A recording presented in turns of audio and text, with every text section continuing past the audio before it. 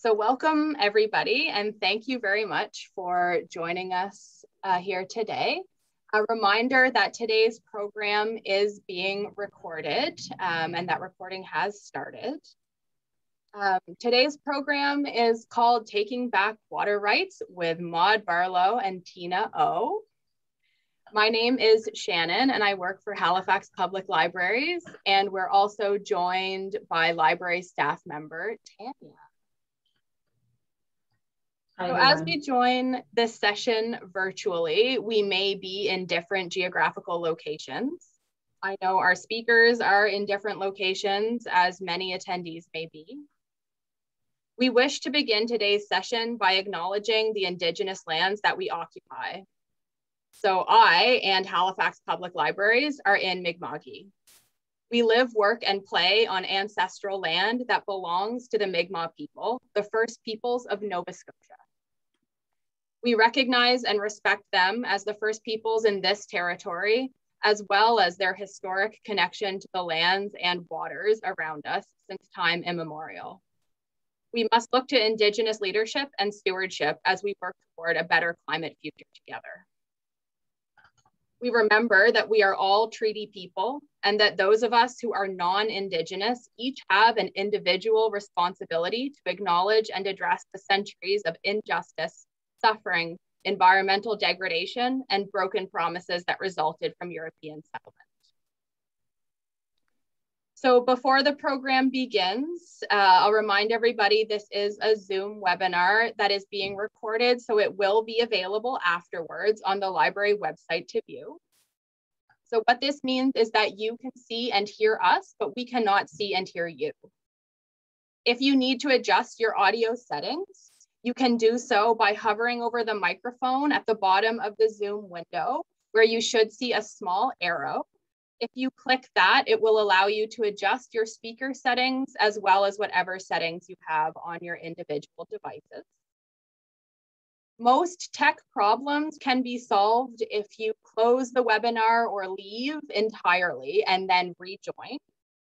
But if you do have any specific issues, you can use the chat function.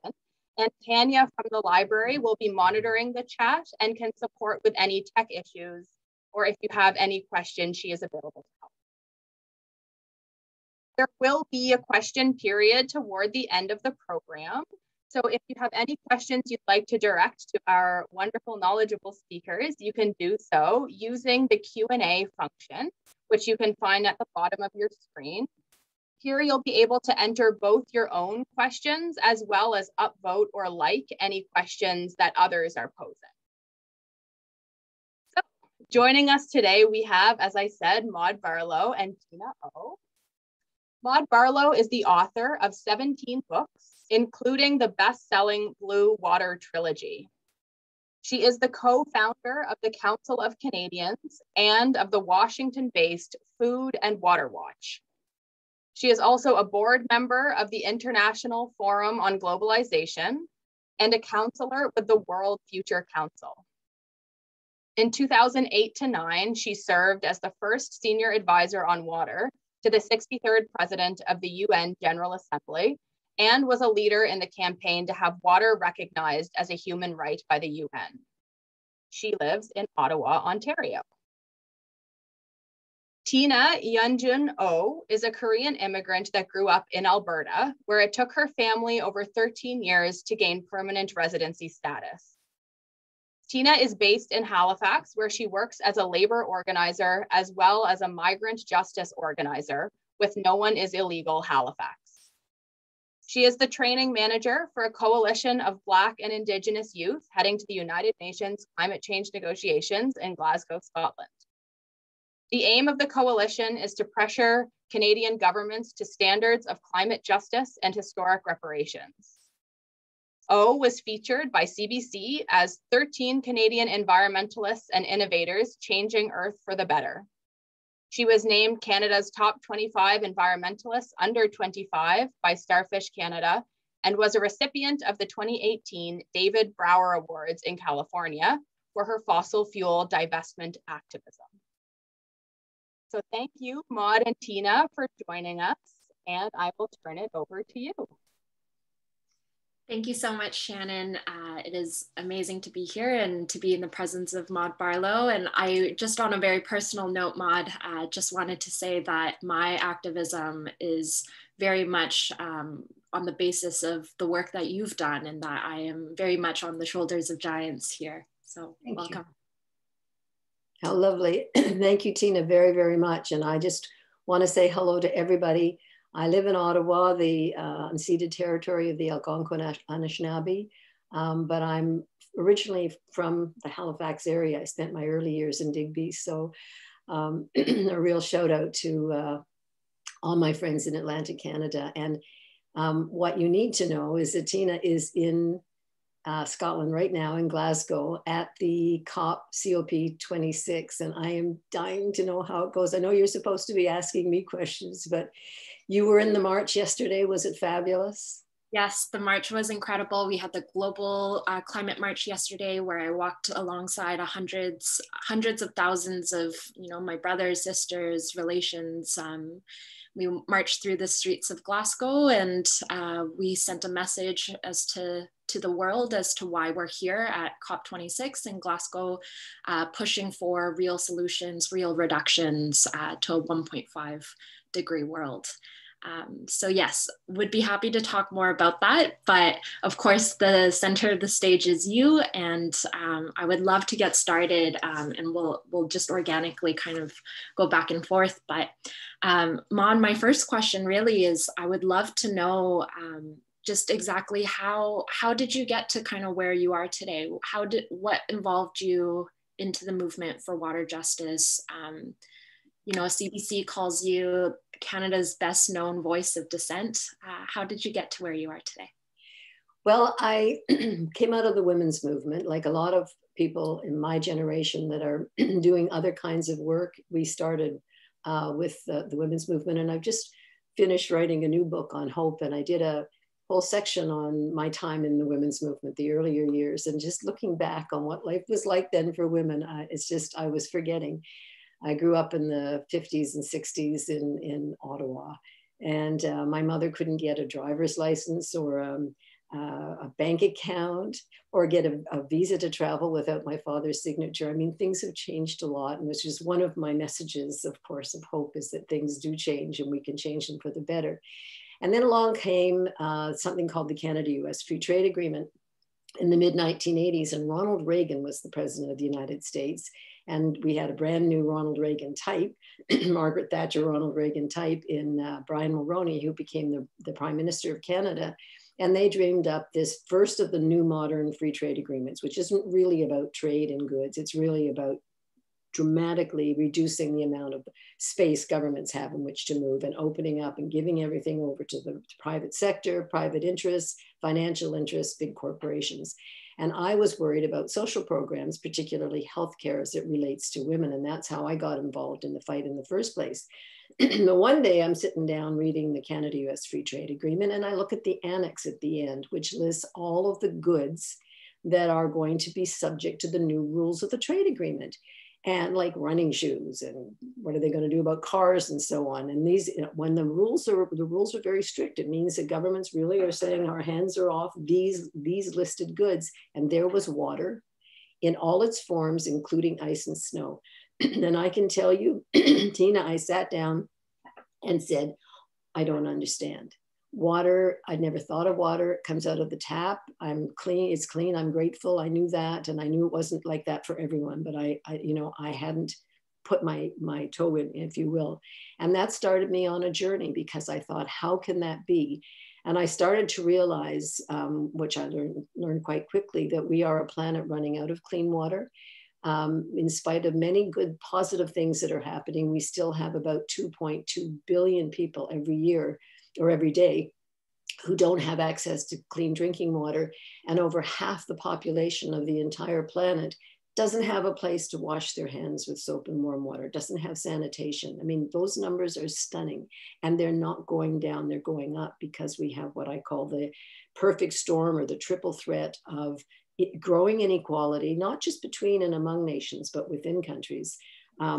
class differences, and we have rising water prices, often due to privatization, and then we have declining water sources. I mean, we are depleting, polluting, over extracting water, damming our rivers to death, taking water from where it was put by nature and diverting it to where we want for our pleasure, convenience, and profit, right?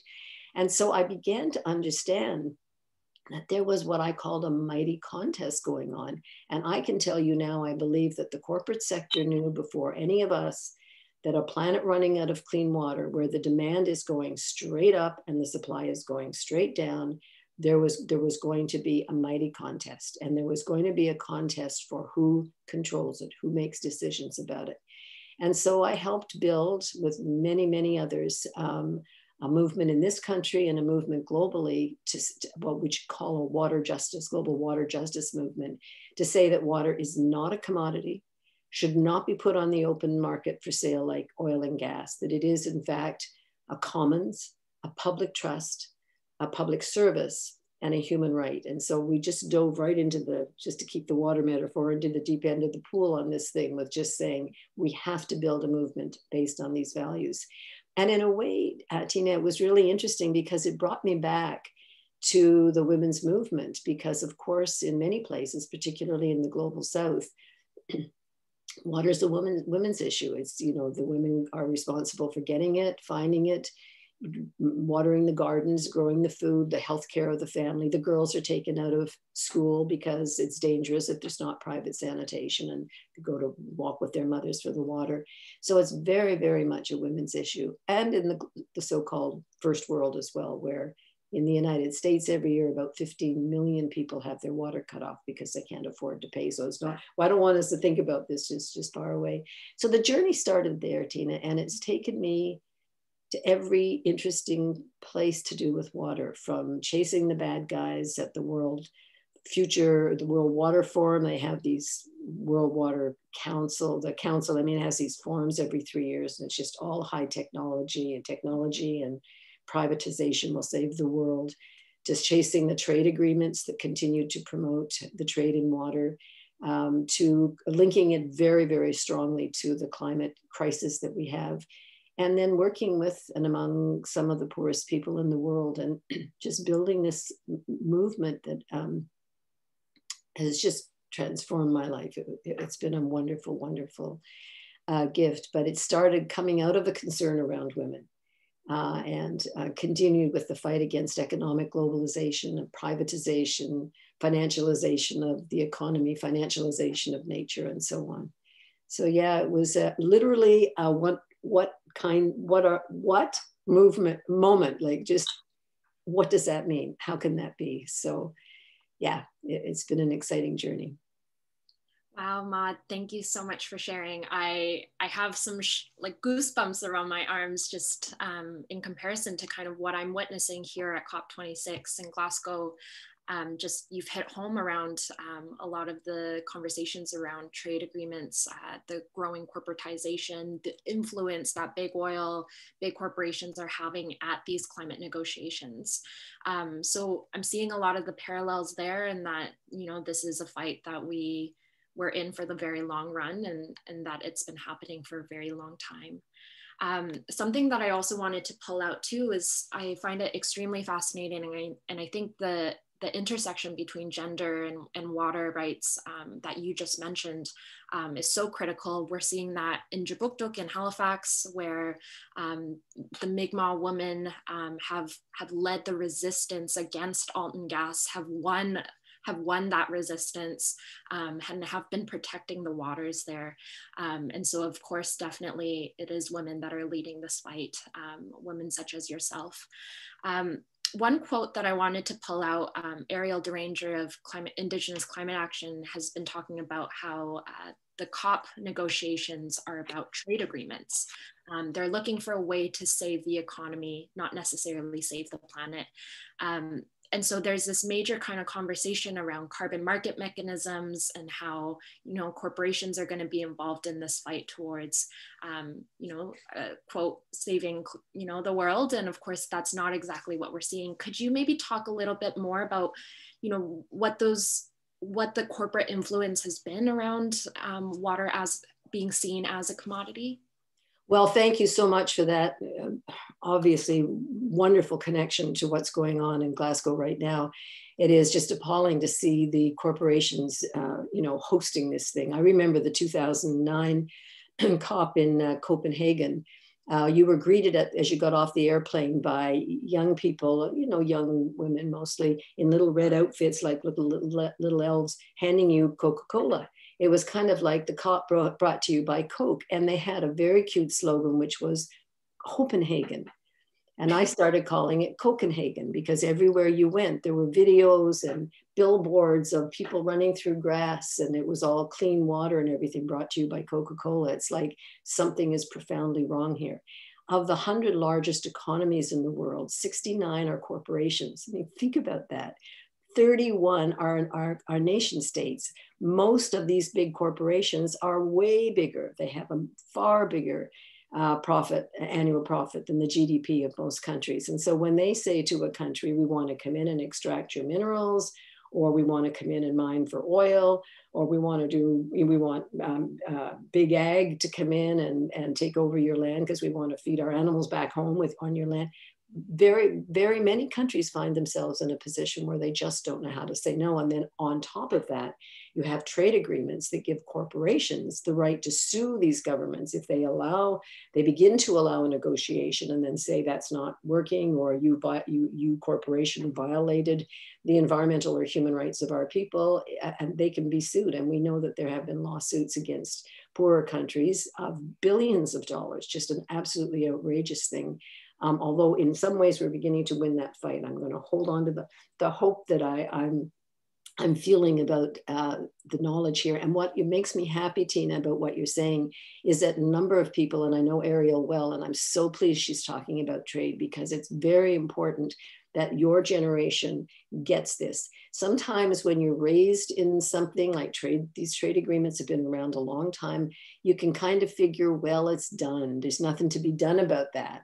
And we just have to live within that. But what I keep explaining to people is that these trade agreements are treaties that supersede your domestic law. And so they, if you want this and this and this, for instance, to take action on climate, there are corporations ready to say, you can't do that because you have a trade agreement that allowed me to come in when your regulations were here. Now you're changing your regulations and bringing them up here, and you can do it, but you have to pay me compensation. And sometimes it's in the billions, certainly in the millions, but often in the billions of dollars. So we fought this on the water side. And I just want to say first, just before I address that, Tina, is that the water issue, while it's deeply part of the climate issue, is also separate, because we tend to think about greenhouse gas emission, climate chaos, crisis, causing drought, causing water problems. And yes, it does. It causes warming of the oceans. It causes warming of the lakes and rivers, which is more evaporation. It's melting glaciers. We know all that is thirsty plants and thirsty forests need more water. So yes, climate change impacts water, but when we remove water or vegetation from a local hydrologic cycle, we negatively impact not only that local hydrologic cycle, because literally the rain goes away, but we impact climate. And the way we abuse water is one of the major causes of climate chaos, the climate crisis. And one of the major solutions is the protection and restoration of watersheds, as we know, as forests and wetlands and healthy soils. I mean, these are all incredibly important parts of the story. So when I find it important to say that if we were able to end every greenhouse gas emission in the world tomorrow, we would still have a water crisis. And it's a huge human rights crisis. So yes, we've been fighting the corporations. There's basically a continuum. So the first level that we started fighting was 1987, when Margaret Thatcher privatized, actually sold the whole water system in England and Wales to private companies. And they rue the day that happened in that country. The companies dump their garbage in the rivers. They don't pay taxes. They pay their CEOs in exorbitant prices. It's just an outrage, right? Then the World Bank started to say, well, that's a good model. So what we're going to say to poorer countries of the global South, if you're seeking funding from the World Bank, you're going to have to come up with either you find a private company or we will. And they will introducing what they call public-private partnerships and force privatization on many, many municipalities around the world. Now, the good news on that is that there's been a huge fight back. And there are something, I think the latest stats are something like 337 municipalities, including big ones like Berlin and Paris, big ones, that tried privatization, realized it was a mistake, and have gone back to public management.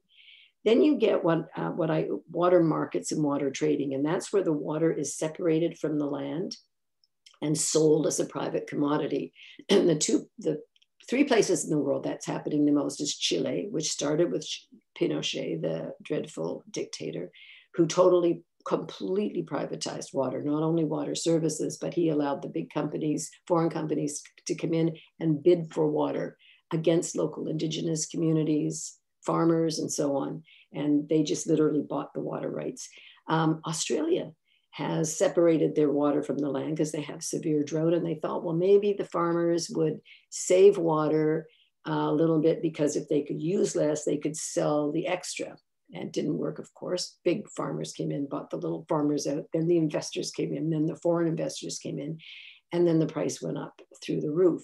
But this is a very dangerous form of water privatization. And you also see it, or water commodification. You also see it when a big mining company or a big agribusiness company comes in and gets a lease in the country of the global south, usually for 50, 60, 100 years. They own that land, they own that water, they can do whatever they want with it. The more recent one that we're really worried about is called the financialization of water. And that's where the Chicago Mercantile Exchange a few months ago allowed, for the first time, it's a commodities exchange, right? But they called water a commodity, and they're allowing speculation on water futures, which means that it's starting in California, which, as you know, is in crisis. So, okay, I'm a rich investor, or I'm a great big agribusiness company, or I'm one of these equity funds that nobody knows who owns them. It's just, this global atmosphere sort of thing. I know more drought's coming because I can see it, and I got experts who can tell me. So I'm going to buy water futures. You're not buying the actual water, you're buying the asset at this price. And I just hold on to it for a few years and I'll get rich. And these people have the nerve to say they're doing it in the name of conservation, right?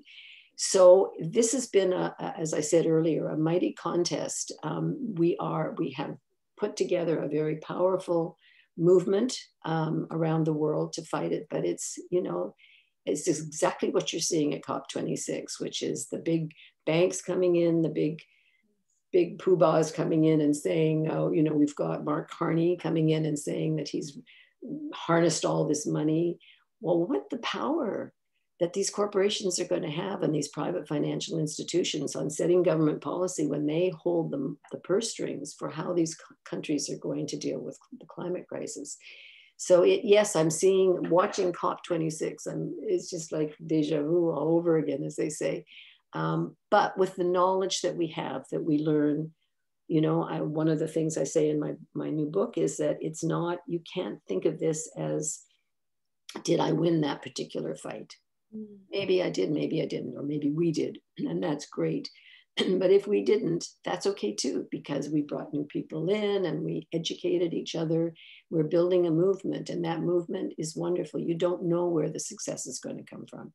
Rebecca Solnit, who wrote a wonderful book called Hope in the Dark, says, progress isn't an army moving forward. She says it's a crab moving sideways, and you don't know when it's going to come at you. And I just find this, what we're learning, what you guys, when I say that, I mean young people, Indigenous teachings. I just think the world is hearing new voices in an incredibly powerful way. And I find that's the glass half full or 3/4 full for me. Yes, yes. And so, Maude, that's a beautiful way to kind of encapsulate this gigantic crisis that we're in, these crises, these compounding crises that we're in. I loved how you just talk about also the connections. And I think a lot of young folks have a lot to learn around that too, is that we're seeing kind of the most pressing issue, at least for young folks, is the climate change, the climate crisis burden, but that the water crisis is actually perpetuating it. And it is one of the leading factors of that. And then also, of course, talking about hope, Rebecca Solnit's book is always, a Bible to me in a way, because like you said, we're building a movement, and that the wins might happen down the road, and we won't exactly know until they happen, but they're just certainly happening as we're pulling more and more folks in. And I'm seeing that here at COP26 too. It's that this is my fourth COP, and I'm sure you've been to tons more than I have, but certainly this is the first COP where I'm seeing, human rights and Indigenous rights as a forefront, as a narrative, and as a mainstream narrative. So I am seeing the changes happening. I am seeing some hope there. And so it's really brilliant for me to hear you say too, that you're seeing that happen over, your lifetime of activism. To just kind of pull back a little bit, and maybe even just on a very basic term, Maude, could you talk a little bit more about just why is it so dangerous to have, this privatization of water? Like I think people generally know why, that's dangerous, and you've talked a lot about the corporatization, the profit mechanisms, but in Canada right now, where water has remained largely in public hands, what is the danger of us moving towards a system where water is becoming privatized? Well, we have had a pretty proud heritage of public water management in this country. There have been experiments such as Hamilton, which realized it was a mistake and went back. St. John, New Brunswick, has privatized a part of its wastewater system, and there was a big fight around that. And we're hopeful that when that contract ends, that will end. But mostly in Canada, local groups, Water Watch groups, CUPE, Council of Canadians groups have come together to say, you just can't have this happen. And the Indigenous voices have been extremely vocal and extremely important around this. Look, if there was all the water that we were all told existed, maybe it would be different, but we don't. And it's very important for Canadians to know that we have a crisis too. I wrote another book, this one on water in Canada. It's called Boiling Point, Government Neglect, Corporate Abuse, and Canada's Water Crisis. And people say, what water crisis? We've got a quarter of the world's water. That is just so wrong. We only have 25% of the world, 20% of the world's water. If we were to drain every lake and river, we have about 6.5% of the available accessible water. That's the water you can use without hurting the basic stock, right? It's really important for us to understand that we are polluting many of our rivers and lakes with blue-green algae. Lake Winnipeg, which is the 10th largest lake in the world, is some summers absolutely devastatingly sick with the blue-green algae and eutrophication coming from the hog farms and others. We have very strong laws now around human waste, and the federal government has brought in new rules that municipalities have to upgrade to meet. But we have no rules around, around what's coming off the factory farms. And in one paragraph, I just described what's in some of the stuff coming off these farms. Of course, it's all the nitrates and the hormones and the sewage and everything put together, and it just gets dumped in many cases right smack into our rivers. There was a study a couple of years ago that 246 major lakes in Canada are seriously contaminated with blue-green algae. And of course, we've got the issues we know about in the Great Lakes. We had drought on the prairies this summer. We had drought in British Columbia. And as the late, great David Schindler said, this isn't a rotational thing and it's going to be drought one year and lots of rain the next. I mean, although we do know that cycle is more extreme under climate change. But he said, we are headed for permanent drought from the west on. And I would even say in parts of Ontario and Quebec, we were experiencing that this summer. We must get over what I call the myth of abundance, that we have so much water in Canada. We don't have to worry about it. We can dump whatever we want into the groundwater. We can use as much as we want. We can move it from to wherever we want it from where nature put it. The glaciers are melting in our country. We have very serious issues. And as, Tina, as there are going to be refugees, whether they're migrants fleeing violence or starvation or drought, the lack of water, there are going to be people coming to this country. And we have a responsibility to take care of this water. Now, how do you care for a heritage that you've been so lucky to have been gifted with? Well, you do it by taking care of it. And you don't take care of it if you give it to private sector interests, whose bottom line has to be the most important thing. I mean, you can be a business person and have ethics and not want to externalize your environmental costs, and you want to pay your employees properly and all of that. But if you're competing in the open market against a similar company selling something similar, but they're not obeying any of that, and they dump their toxins and they go to low wage countries and they hire kids and they don't care, you can't compete, because bottom line is people want the cheaper good. And so we need the rule of law. And I love the quote from Martin Luther King that legislation may not change the heart, but it will restrain the heartless. I love that. I think it's just beautiful. We need good law. We need the rule of law. And when we don't have it, then it's a free-for-all. They call it the dead hand of the market. So then you've got corporations, even ones who might not want to do that, having to compete by the lowest common denominator. And so it's very important to keep particularly the delivery of water and wastewater services in public hands, and it needs to be transparent. People need to be able to see it. We now have study after study after study that shows us that when municipal water services are privatized, they cut the workers. Often they lay off, but they don't want unionized workers. They want them non-unionized. They cut corners. They no longer take care of the water source itself. They raise the price of water, sometimes like right away. It's like, oops, did we sign a contract last week saying this is what we would be charging people? We're so sorry. We just discovered that we have to double that or maybe triple that. Those numbers, when Margaret Thatcher privatized England's water, you can't imagine how fast the prices went up. It was just unbelievable.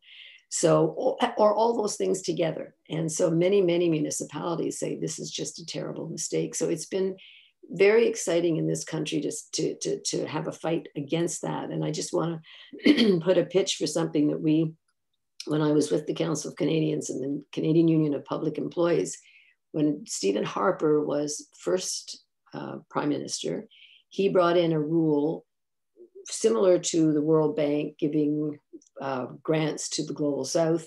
He said to any municipality that wanted to upgrade its infrastructure, or they need new infrastructure because they're growing, had to take in a public-private partnership. They would not get federal funding unless they moved to a public-private partnership. So we held a big conference in 2009. And we launched something we call Blue Communities. And Blue Communities is a pledge by a municipality. And by the way, it's grown. So universities have become Blue Communities, and some labor unions and some faith-based groups. But a municipality pledges to protect and promote water as a human right, to protect and promote water as a public trust. Therefore, they will not privatize, and to phase out bottled water on municipal premises, at conferences, concerts and so on, that they will have a campaign to promote public water. And it's been incredibly successful. We've had many municipalities in Canada, most recently London, Vancouver and Montreal are three of the most recent, but it's also spread to Europe, so that Berlin became a blue community after privatizing, fighting with a referendum to get their water back in public hands. They decided never again. They became a blue community. Many municipalities in France, where they had always had private services, they kicked them out and said, you're gone, we're changing our minds. And Paris, I love Paris, when they kicked the Suez and Veolia, the two big water companies, they're both French companies, but big transnationals now. They set up a public water company and they called it Eau de Paris, which I think is quite lovely. And they have a lot of public education on why public water matters, why safe, clean drinking water there in Paris and around the world is got to be our goal. But it's a tough one, because you'll get people saying, well, municipalities are cash strapped. And, you know, this money is very enticing. You know, when Harper said, we'll give you money for a public-private partnership, that was very enticing to cash-strapped municipalities. So it's a real struggle. And I just want to add that it is not just the municipal services, but it's keeping the decisions about water, who has access to it, who's dumping what into it. You know, these issues matter tremendously. And oh, by the way, I wanted to say that if people are interested in working on a blue community in Halifax, there's going to be an open house November 13th from 2 to 4 at All Saints Cathedral. You can go to the local Council of Canadians website and find out, because we're hoping Halifax will become a blue community. But it's really about, Tina,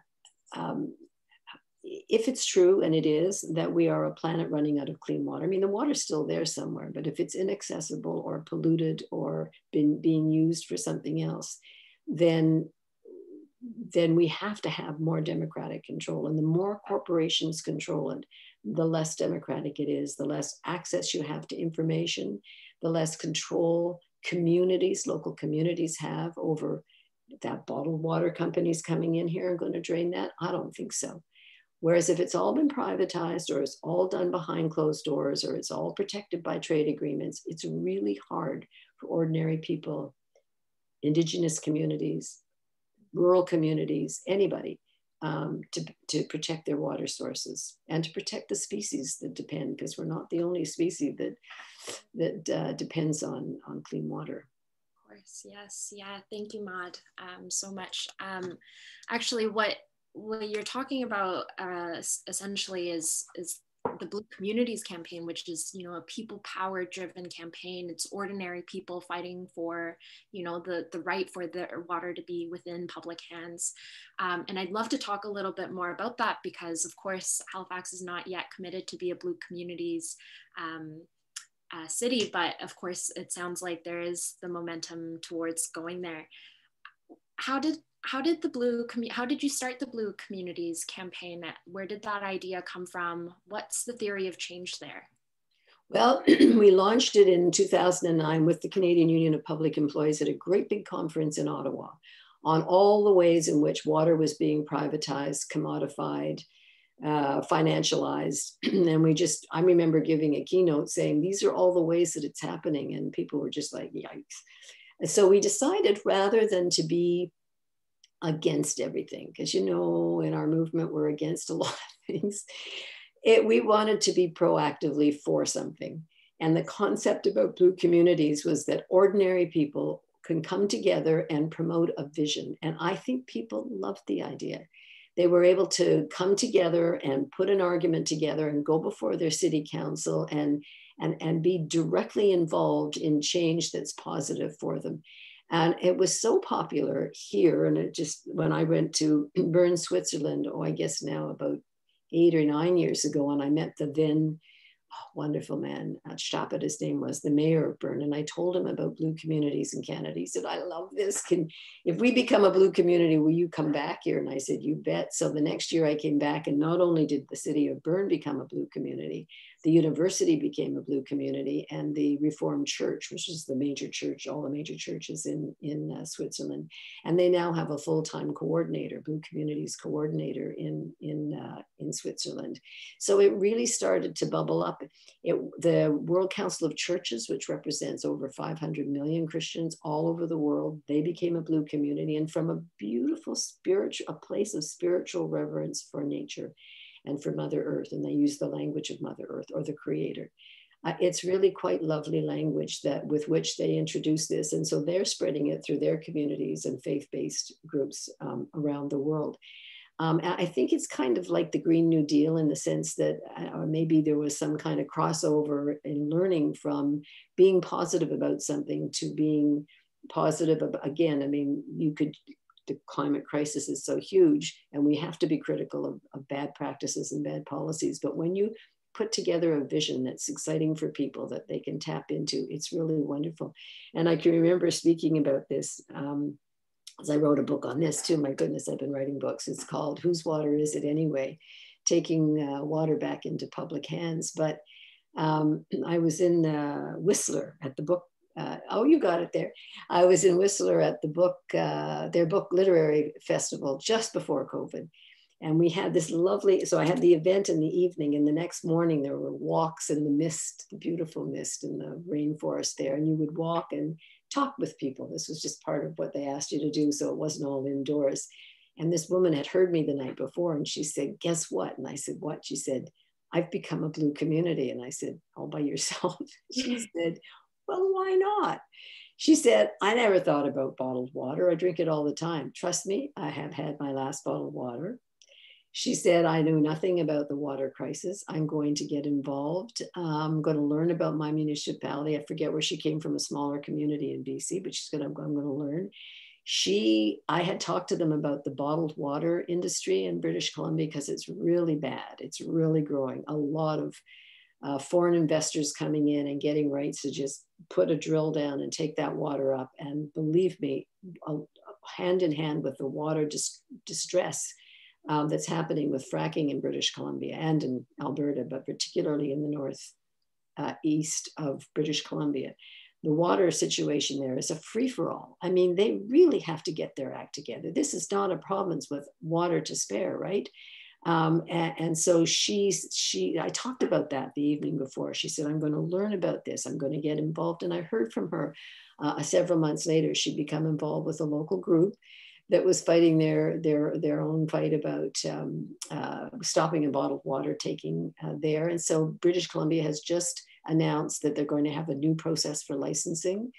And again, this came from the bottom up. It didn't come from the top down. I mean, one of the things you learn, as you know, as an activist, is that it doesn't usually, people don't give power away, right? It doesn't start at the top unless you're really lucky. It usually starts at the bottom and bubbles up. And once enough people are there, you can make change happen in an amazing way. So I've loved it because it's positive, and we're just launching a new project here in Ottawa, but hopefully around the world, called Blue Schools. I want schools to become blue. I want them to turn blue. And what we're looking at, and there's a group of us, we're called Friends of Blue Schools. It's a group of educators and myself and a few others. And we're looking at the whole notion of schools taking on a project where they teach, and again, it's connected to climate, and they're learning lots about climate, but they're not learning a lot about water, except that water is a victim of climate, right? But the three ways in which you'd take a pledge would be that you'd educate your students on the human right to water, which we should talk about, by the way, and on the water crisis itself, the ecological crisis, and that the school would take a stand against bottled water. And in many schools, you know, the vendors come in and they put their vending machines right in front of the fountains, you know, they're awful. So to wean young people and to get kids coming home and saying to mom and dad, why are we drinking plastic bottled water? I mean, there are places where you don't have a choice, but here we have a choice. We have clean, safe water coming out of our tap. So I'd love to see this concept grow, and it gives people something to do. And Tina, this is what I feel so strongly about, is that I worry about despair. I worry about young people in despair. I worry about my grandkids.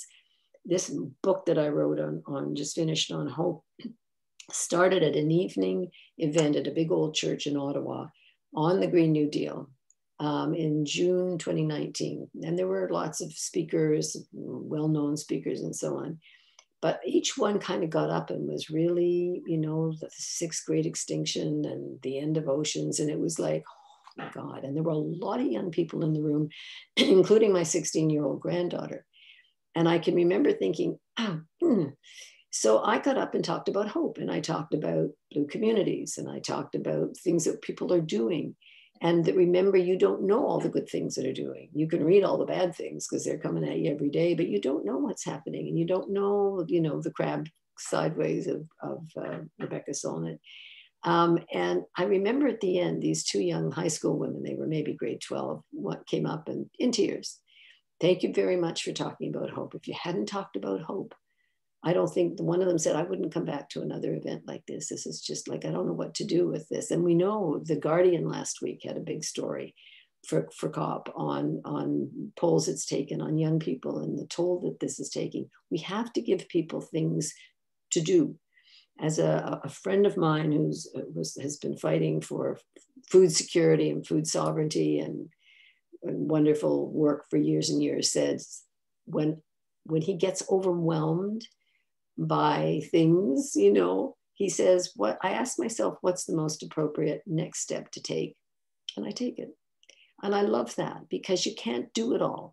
And if you think you can do it all, or if you think that you're going to judge yourself by the outcome, you think too highly of yourself. You know, you by yourself are not going to change everything. It's going to be a movement. And even then it may not change, or it may not change in ways that you understand it first, or that you can see it first. So what's the next appropriate step to take? And, you know, the Buddhist belief that you give everything to the struggle that you're in, but that you disassociate yourself from the outcome to an extent that you can't be responsible for it all. You know, you've got to trust that there's something else out there, and a force of goodwill. So I think that hope is incredibly important, which I know your question was around blue communities, but I think that it spreads to the whole movement to regenerative agriculture, ecological agriculture, you know, to regenerative soils, to the whole biodiversity restoration. And I know it's controversial around nature-based solutions, because there's a lot of hijacking of that by the corporate sector, but the concept that we can, in fact, protect and restore our beautiful planet. You know, and what are you doing, and which is your piece, and feeling that you're part of something, as opposed to it's just overwhelming. And I can't personally do anything because it's so big and I'm so small. And that it's that togetherness that you felt on that march yesterday that's so phenomenal. I think I said to you in an email, I've been tear gassed on every continent except Antarctica. But it's really something to walk with a couple of 100,000 people just being there together, caring together. Yes, yeah. And my takeaway from what you just so eloquently said is that fear destabilizes, but hope mobilizes. And it's exactly that. It's that the Blue Communities campaign is actually what introduced me to your work. I believe I was in junior high at the time, and it was a campaign in which, you know, ordinary folks like myself, like my parents, could do something. And it's exactly that we need. And I remember exactly around the Green New Deal tour, I was one of the speakers for the Halifax stop.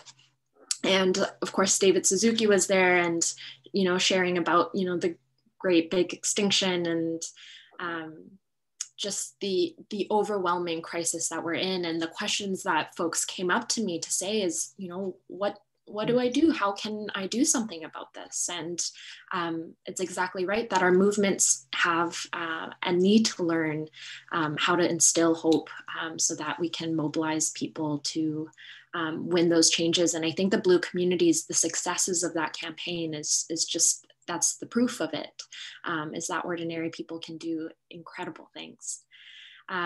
So thank you so much for talking about that. Actually, I wanted to go back to kind of what you were mentioning around, you know, the water crisis and human rights, which is, you know, what are I think oftentimes, especially when I was in school, is that, you know, we've been told Canada has an abundance of water. And again, you had said that, of course, we very much do not have an abundance of water. And that, more importantly, that the crisis wasn't necessarily within our borders, but that the crisis was happening in the global south, in places where, you know, there's this siloing away. And so, yeah, to connect kind of what are, you know, the connections between the water and human rights, and of course that idea of the myth of abundance here in Canada. So yeah, would love to have you talk a little bit more about that. Well, 3 points that I want to make. I'll write them down. The first is that it is our responsibility, if we are lucky enough to live in a wealthier country, to make sure that our corporations act in a way that's respectful when they are outside of our borders. And our mining companies in Canada are the worst in the world. We, way more, I think it's like 70, almost 75% of all mine operations their companies are registered here because we have very lax rules. And when you think about oil and gas, I think about American companies more, but when you think about mining, they're Canadian, and they are doing, not all of them, but most of them, terrible things in the global South, Latin America, Central America, Africa. Our mining companies are our ambassadors, and they're not good ambassadors. They dump their poisons into the water. They get access to this water rights for many years. And are able to just do whatever they want. And by the way, just as an aside, that's also true in Canada. Under Harper, which did not get reversed under Trudeau, the part of the Fisheries Act that was changed was reversed, but this part was not. And that is that a mining company can apply to the Canadian government to have a lake renamed a tailing impoundment area. That's what it's called. And they can take that tailings impoundment area, which used to be a lake, and it's now not subject to the Fisheries Act, so they can dump whatever they want in it. It's just an outrageous thing. So it's not just far away, right? But mining companies in the global South, Canadian mining companies in the global South are doing terrible things. So the human right to water is incredibly important. And there have been some incredibly important breakthroughs. A book that was written by my colleague, John Cavanagh and Robin Broad, is called The Water Defenders, and it's about El Salvador and how the government of El Salvador took back control of the mining of their land and their water, because their water was being mined and polluted to death by foreign mining companies. So that's the first thing I want to say. The second thing is that this is why it's so important to have a human rights perspective on this. Pre the resolution at the United Nations, which was July 28th, 2010, I was there in the balcony. Water was argued that water was a need that could be met by charity or government handouts or government social programs, but it was not considered a fundamental right. It wasn't included in the 1948 Declaration of Human Rights because at the time it wasn't an issue, but it became a huge issue by the 70s, 80s, and particularly the 90s. Everybody knew. And so we started this movement to get the United Nations to recognize both drinking water and sanitation as fundamental human rights. And it was a breakthrough. And the person who put it to the UN was the then ambassador from Bolivia to the UN General Assembly. His name is Pablo Solon. And we weren't sure at all we were going to win. In fact, I thought we weren't. And I had a couple of my staff up in the balcony, and they were deers, and we're all kind of holding each other, ready to lose, but then, try again. But he just put this brilliant case to the people of the world. And he said, in a way, I dare you, vote against the human right to water. And he held up a report that had just come out that in the global South, that every 3.5 seconds, a child dies of waterborne disease. And he did this, 3 and then a half. You could have heard a pin drop in the General Assembly of the United Nations. And we got that resolution. And since then, it's been used in court cases. It's been used to change constitutions of many countries, including, for instance, Mexico. And then a couple of years ago, an attempt to start to privatize the water services. And our movement was able to say, no, no, no, no. You just amended the Constitution to say that water is a fundamental human right. And they backed off. I mean, we have something like 4 dozen countries now that have either amended their Constitution or brought in a separate law around the human right to water and sanitation. So, but it's not just in counting what's happened, it's that it gives you a different perspective. And I remember saying at the time, the people of the world came together and said, it's not acceptable for a person to have to watch their child die of waterborne disease. And we just I felt that we took an evolutionary step forward. Does that mean everything was okay? Of course not. We outlawed torture in 1948, and horribly it still exists. But we collectively as a human family said it's wrong. And that to me was an incredible breakthrough. So my last point to that, of course, is First Nations here in Canada. And when I was advising the president of the General Assembly, when we were getting ready for this resolution, the Canadian government, with, again, under Stephen Harper, was our biggest opponent. I was so mortified at the UN. People would say, could you do anything with your government? And I'd say, we're trying. I think the major reason that the Harper government did not support the human right to water and sanitation was because of the situation on First Nations in Canada. And they knew full well that people like me and you would say, aha, we now have this resolution at the UN. This is what it means. I have to say, I give credit to the current government. I know it's not perfect, and I know there's still lots to be done.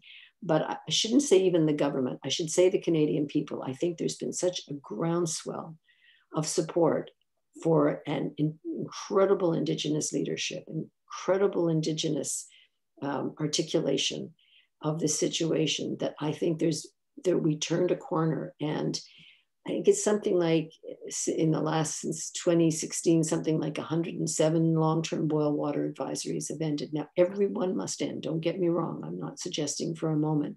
But this is the first time as a Canadian people, we have really felt this. Kids, little kids in schools are all writing the Prime Minister saying, this is not acceptable. I mean, I know because I do a lot of work in schools, and I know these kids they're learning it. They weren't learning that even 10 years ago. And so there's my hope, okay, is that the resolution, which now, by the way, is adopted by all member states of the United Nations now, including Canada, of course, even though we opposed at the time. Then we had UNDRIP, the United Nations Declaration on the Rights of Indigenous People, which is even a step further because it recognizes collective rights over resources. Resource management, who's coming into my territory, did you ask, and just the whole notion that the concept of rights can also be seen culturally. It's not just the Western notion of individual rights. Very exciting stuff. And so I'd say in all of my life, career, whatever, that was a moment that shone. And I knew that the job's still ahead of us, and we still, as I said, have the perfect storm of the declining water stocks and the growing inequality and the rising water prices. But it's like changing the lens on a camera. This is what it was. Nope, it's now this. It's a human right, and it's an issue of justice, not charity. And that is fundamentally different. Yes, absolutely, yes. Maude, I wish I could just pick your brain away for hours and hours, but I do want to open it up to some questions from the participants. But before we get to that, I just wanted to mention two things, which is what you just said, which is that, yes, 75% of the world's mining corporations are based in Canada. And I, again, from my work with migrant justice organizing, which is, of course, major aspect of these mining corporations displacing and dispossessing Indigenous and rural communities across the world, is that, as Canadian peoples, we have work to do into stopping and allowing those corporations to doing what they're doing. And your work as to essentially, even the idea to me that water wasn't even seen as a human right from the very beginning is just, it's so disorienting, because how do we survive? It's incomprehensible. And the fact that, folks for decades and decades have been in this movement and has been in this fight to have water be recognized as a human right. I just wanted to applaud you and all the folks that you've worked with, because it's incomprehensible that water wasn't seen as a human right before. So anyway, I will. And was actively fought. I mean, there were other countries against. It wasn't just Canada. The United States was opposed. Great Britain was opposed. The World Bank was opposed. All the big water companies were opposed. All the big water utilities, all the bottled water companies. Peter Brabeck, who was then CEO of the water division of Nestle, said that it was ridiculous to consider water a human right. And then after the UN adopted the resolution, he said, okay, well, all right. He said, I would put 1.5% of the world's population aside for the poor, and the rest of it goes on the open market for sale. It's like, oh my God, you know, it's just, yeah, but it was a sweet win. It really was. Yes. And by the way, and with the mining companies, I think I even forgot to finish that statement. Our job here is to put pressure on our government to pass a law that holds our mining companies accountable in other countries. Because it's too often they'll say, well, we're going to hold you to some here, but you know, that's up to that country. Well, give me a break. You know, it's a small community up against what they're up against. They need, this is the role is, you know, you'll go into, you know this, Tina, because you've done international work and migrant work. The role often for activists in our country is not go in and, you know, be supportive or whatever. It's to, they'll say, go home and hold your company's account. You want to do something for us, get your companies in line and stop them and make it public in your country. Yes, yeah, absolutely. Okay, so Ash, I think Shannon is going to pop up ahead and take it away for question and answers. Yes, thank you both very much. Tina, you asked such thought-provoking questions, and Maude, everything that you've shared about your experiences and your work has been enlightening and motivating. I think particularly your comments around the importance of hope will speak to a lot of us here today. We do have a couple of questions that came in through the Q&A already. So to our attendees, if you do have questions, please do send them along, or you can also use the chat if you do prefer that function. So our first question here is, when people try to discredit voices like yours, what have you seen to be the most powerful to counteract this doubt? Is it data, anecdotes, video, media coverage? Well, it depends and I'd love to hear Tina answer some of this too. It depends if the criticism is valid. Sometimes you have, you know, we're human and we make mistakes. So you have to keep yourself open to, maybe I didn't say that the best way I could, or maybe I didn't represent it as clearly as I could have, or, you know, you have to be open to that. However, if it's discrediting you because you're the messenger and they're after the message, then you just have to have some faith that if you're right, time will tell. One of the things I talk about in my new book is self-care. And I think Tina will resonate, and other activists will resonate to this, because you can get deeply, deeply involved and you forget everything else. You just stop doing things for yourself, reading fiction, you know, going for walks, doing something other than just working. Because it's a tide. You'll never hold this tide of the work that needs to be done. You'll never hold it back. It's always going to be there, and you have to find your place in it. So part of it is trying not to get angry. My mother used to say to me, my late mother, she's a wonderful woman. The first time I was ever publicly criticized, this is years ago, she and I got all sulky.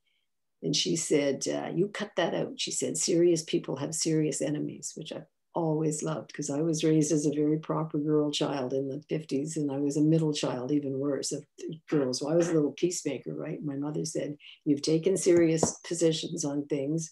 This is the price that comes with it. So that was a lesson that I had to learn, that I think we're all still learning, is how to take that.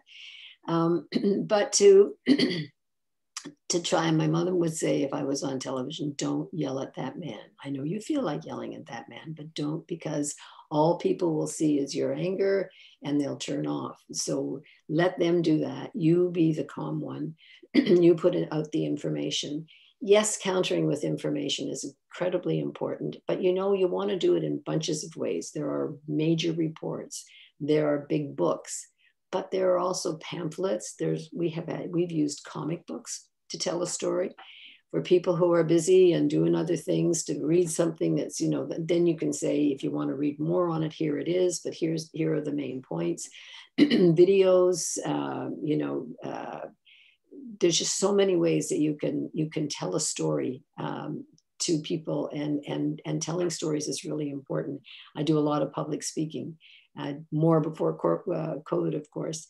But telling stories and making it human and telling the human impact of what's happening is incredibly important when you're trying to get your message out. And I was saying, and I remember saying in the book that I kind of broke up my life into my work life into the women's movement, the economic globalization, free trade movement, and then the water justice movement. And they all come together to an extent, but you can almost see them distinctly. And I made the point that the women's movement part of it, I was with the tide. I mean, we were just on a roll and we weren't stopping, right? But when I got into the issue around economic globalization, fighting free trade, I was against the tide. Like everybody was on board. Well, not everybody, but a lot of people. You know, the economic globalization would rise, all boats, the little ones and the big ones, everybody be happy, it would be good. And I say, yeah, really now what the UN says that 3/4 of the world's working population is in the precariat. They don't have proper work. They don't have proper salary. They don't have security. Is that what you meant by all the boats rising at once? I think those yachts rose really well. I think most of the rest of us did not. So, and again, this is part of the answer. If be patient. If you're right, time will tell. And you have to be there with a vision of what the alternative is. And putting that vision out is incredibly important. That's why people like blue communities, I think. Yeah, and I'll just add a couple points, which is just to echo what Maude said, is that I think, you know, whenever we make a position and we, you know, stick strong to that position, there will always be people to kind of discredit or people to deny that. But at the same time, we also have to believe that we're right, and we are right. We are on the right side of history. And I think it's essential that we also understand that the reason why we're here is because folks like Maude, folks even before Maude, have paved the way for us, and that we are building on an analysis and we're building on a framework that has kept on winning, and that, you know, this is a continuation of that work. So I'll add that there. Thank you. We have another question here. How can ordinary Canadians hold mining companies accountable when they continue to commit crimes against water defenders in the global south? Does the jurisdiction make this difficult? How do we circumvent this? Is it through the conception of water as a human right? I want Tina to answer this too, because I know Tina's done work on this. We had a private members bill, Peter Julian, the NDP had a private members bill ready last Parliament. It was about, I guess it's been about 2 years. And he was getting a lot of support so that it would be a legislation that would hold Canadian mining companies accountable. And I guess it died when the election took place, but it really, we need legislation on this. I mean, there are lots of ways to get the information out. Work with Mining Watch Canada, go to their website, go to the website of a group called Rights Action. They're doing incredible work right as we speak in Guatemala with people who are fighting a mining company that used to be Canadian that's done terrible things there. Get yourself knowledgeable. Mining Watch and Rights Action and others will have lots of suggestions for you. But we really do need legislation. And again, one of the messages around hope is not to do things by yourself, but to always find organizations or others who are doing this kind of work to work with them. But I'm sure Tina has thoughts on this too. Yes, and I mean, something that I always try to say whenever I am speaking publicly is that quote of, you know, 75% of mining corporations are based in Canada. I don't think the average Canadian knows that. And I mean, even just that alone it's embarrassing, but it's also extremely frightening. There is a reason why corporations choose Canada to base their operations here. And again, as Maude said, it's because of the very flimsy legislation that allows them to get away with the, you know, most horrendous abuses that are going on in places around the world. And of course, when the work that I do with migrant justice is that when Canadian mining corporations, you know, commit these horrible abuses, folks are displaced, folks are dispossessed and now they need somewhere to go. And so the work that we do with No One is Illegal is to essentially create the conditions so that when they do arrive to places like Canada, that they have, you know, the status, they have the healthcare and the education and all the rights that they're entitled to when they do come to the border. And so the work that we do is committed to solidarity with working with those migrant communities and understanding that we are living in a globalized world where, you know, the things that are happening here are very much happening elsewhere, and that we have to kind of tie those together and keep that going. And it is absolutely, it's a difficult situation, but again, with legislation, and I think, of course, holding those corporations accountable, really making it known that, you know, Canada, the government allows them to get away with these abuses is something that we really need to be more vocal about. Thank you. We have a question and a comment here. Thank you, Maude, Tina, and Halifax Public Libraries. Thank you, Maude, in particular, for talking about hope and giving people things to do.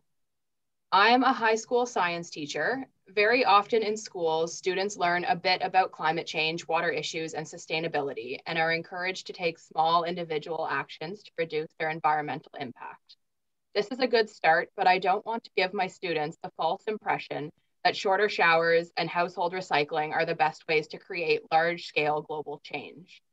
What are your strategies for giving youth the understanding and tools to become politically active and effect meaningful progress towards sustainable water management? Well, again, I really want to hear with Tina, because that's exactly what Tina's doing in Glasgow, not just watching how much water she uses when she brushes her teeth, but being part of a movement.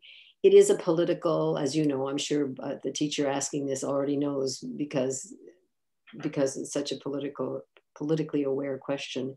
But we need to teach, you know, the notion of civic responsibility. You are responsible not just to caring about your own family and your own surroundings, but, you know, the whole planet. Or as the Little Prince Saint-Exupéry says, when he gets up the morning after he bathes, he must tend his planet. You know, we have that notion that we are responsible for something beyond ourselves. And again, that's very, very much part of Indigenous teaching, is that it's not just looking after your immediate family, but all your relations, right? But that's why we're liking the concept of blue schools, because it challenges the students to think about what they can do. And we started with an elementary school here in Ottawa called Hopewell. Two of my grandkids went there, so that's kind of where I got interested. But some teachers there were really interested, and they got the kids doing fabulous projects, from art to science to getting involved with the Fridays,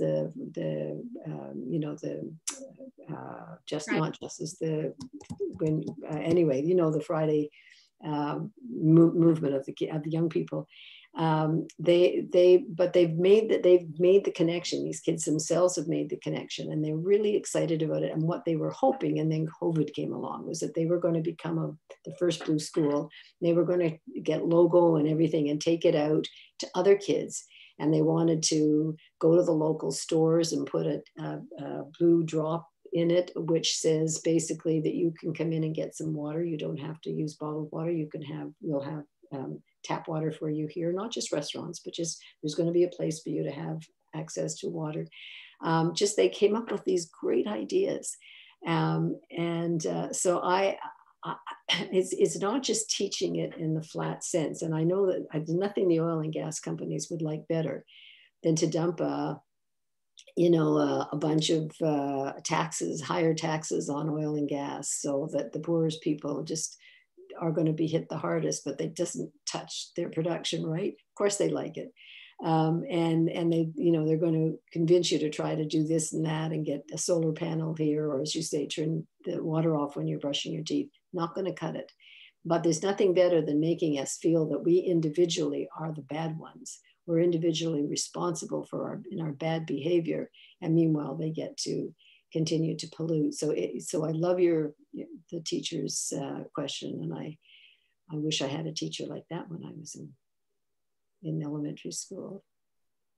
Yes, yeah, exactly, Maude. And what I would say is too is that this is ultimately, this is about power, and that these corporations, they would love nothing more than to have, you know, ordinary people think and assume the responsibility that we as individuals cause this crisis, these compounding crises at hand. And of course we have to take responsibility.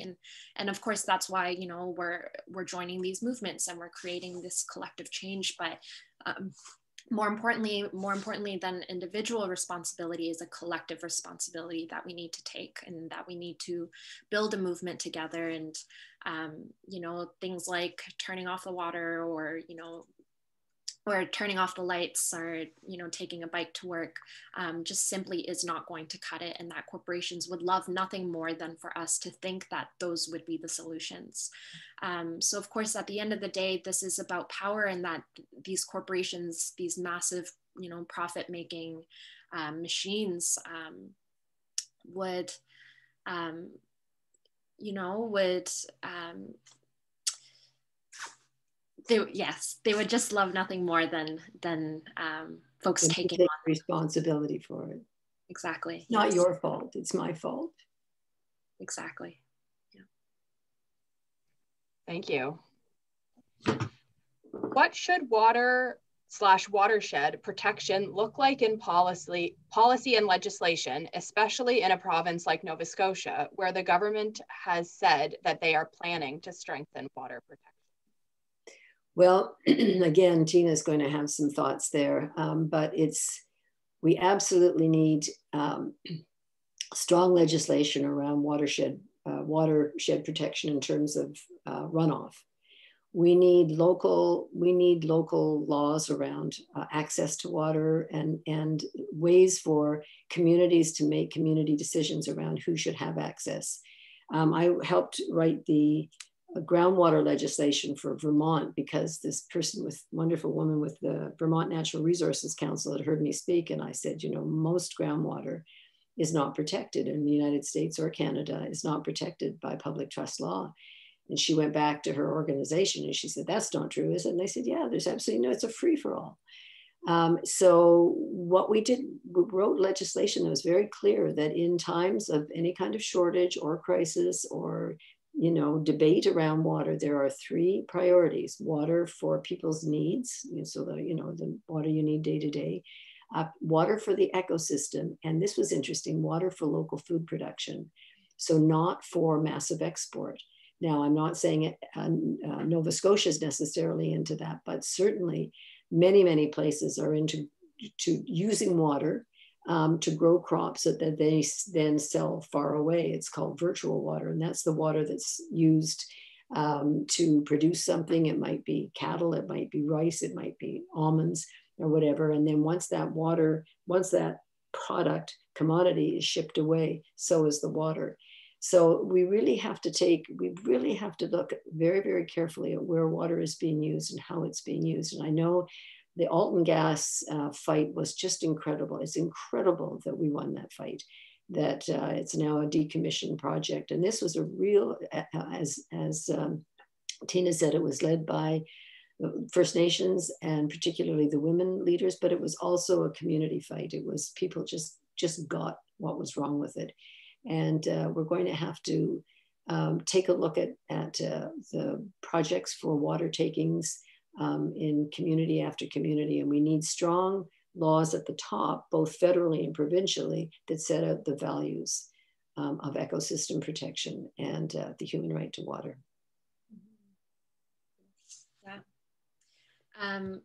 I mean, not much more to add than what Maude just explained, but I think especially so is that what excites me about this question is it reminds me of the Blue Communities campaign, which is that, you know, Halifax has the very real potential to be a Blue Communities campaign. And that's a very, very possible and tangible way that ordinary people can start, you know, creating that bottom-up change that eventually, you know, goes up to legislation. And yes, yeah. Thank you. I'd like to ask one of my own questions if I can. That's all we have right now from our audience. So if there are any more, please do submit them.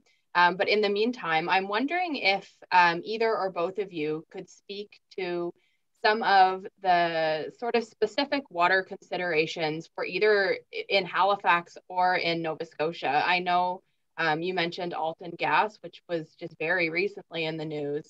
But are there other issues, either past or ongoing, that you feel would be important for locals in our communities here to become more informed about? Yeah, I think that's a great question, Shan. Maybe I can start with this one and then pass it off to Maude. So I think, one of the major crises and situations that we're seeing, especially in the local context of Nova Scotia, is northern pulp. There's effluent leaking into the water and have been for decades, and the local communities just, this lake was such an essential part of a relation to their communities, and a corporation has gone in dumping effluent into their waters, and that's disabled their ability to fish and to be around and to celebrate. And so that's definitely a huge ongoing fight and has been for ESSEC. One other mention that I wanted to bring up that I wasn't able to is that, of course, even the attack on Mi'kmaq fishers last year, and of course ongoing, is that when Indigenous peoples are not allowed to steward their lands, their waters, that is also a water issue. And so, seeing the connections as to Indigenous communities being able to steward, the lands and the waters that have been theirs since time immemorial, I think are definitely local situations that we should be in solidarity with and to keep working on. Yeah, and I know we're coming to the end of our time, but I would just again, in the spirit of hope, remember the Sydney tar ponds, which was awful. Remember Elizabeth May, before she was a member of Parliament, when she was back with the Sierra Club, said, "You got to come here and see it." And it was like a moonscape. You could a moonscape where we dumped all the garbage on Earth. It was just the slag from the 100 years of steelmaking was just appalling, and we thought it was impossible to fix. Elizabeth and I decided to write a book. We called it Frederick Street, Life and Death on Canada's Love Canal, because it was all about the frontline people. And we would go door to door. They had a map of the neighborhood that was right there, and all the different cancers, and every single house that was a different cancer, right? And we told one story about this guy who got up in the night to get a glass of water, and he knew everything so well he didn't have to turn the light on, and his dog had been out pedaling around in the tar ponds, came back in and was glowing in the dark. This dog was glowing in the dark. And we talked about lilacs that turned black and fell off. It was poison. And it took a long time. We had the most wonderful time writing that book, because we talked to the workers, retired workers who worked there for years, and just the stories about, you were getting cancer and you wouldn't be allowed to stop because there was no sick leave, there was no compensation. It was just like you'll work there till you die kind of thing. Just unbelievable human story. And the community came together, eventually put pressure on to the point that it's how much damage is still being done, I suppose, is going to be told over time, because you don't remediate something like that so easily. But that was considered one of the worst polluted sites on Earth, and so we can make a difference. And I guess the really important story here is that when we come together and we make a vow and we make a commitment, and it's based on knowledge, and it takes a long time, we can move mountains. We moved the mountain slag of steel in Sydney, Nova Scotia. Thank you. Yeah, I'm also going to put in the chat here, for anyone who is interested, a link to the library catalog that has the Frederick Street book that Maude just referenced, as well as other works by her, if anyone does want to pursue some of those books further. We have about 5 minutes left and just had 2 new questions come through the chat, so we'll see if we can address both of those. The first one is, what can we do to stop our governments, provincially as well as federally, from selling off our precious green areas to private investors that will destroy them? I'm citing an area such as Owl's Head that have not just rare plants and animals in them, but have areas that are necessary for water preservation, boglands, eelgrass, etc. Our former provincial government did this behind closed doors, and the newly elected provincial government isn't addressing it. And the last thing we need is another golf course, especially on an area like this. Maybe what's your other question, and we can see if we can do them together, because we're coming up to time now. Sure. Hi, Maude. Great to see you, and thank you for your presentation and insights. Have your associates here in Nova Scotia taken a public stand against the large international corporation Atlantic Gold and its intentions for open pit mining in support of the NOPE campaign that is trying to protect the St. Mary's River watershed? Thank you.